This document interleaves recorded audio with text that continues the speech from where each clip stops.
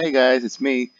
I don't know if you guys were able to see that, but yeah, that was like a whole replay version of me trying to build the new version of my outro video because the old one is too small and I just wanted to create some more space with it.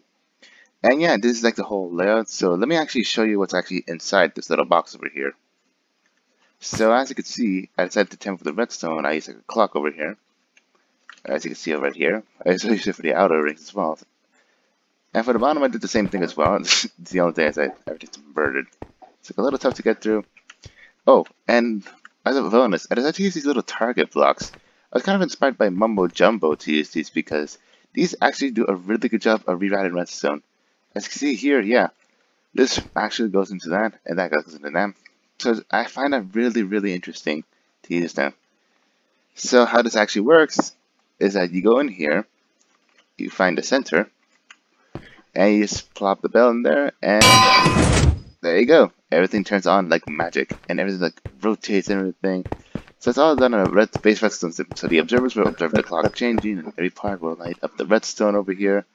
And yeah, it's pretty cool. This is actually where I'm going to film my new outro version sometime soon. Not now though. For now, the old outro is gonna like stay and whatnot. But don't worry, new outro will be coming soon to a video near you. And yeah, that is about it for this little thing.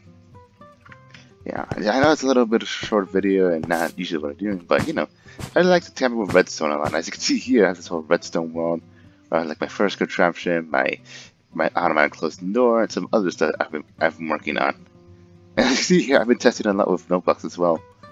I mean, target blocks, dang it, alright. Yeah, this is actually pretty cool. Oh, and also been working harder, so yeah.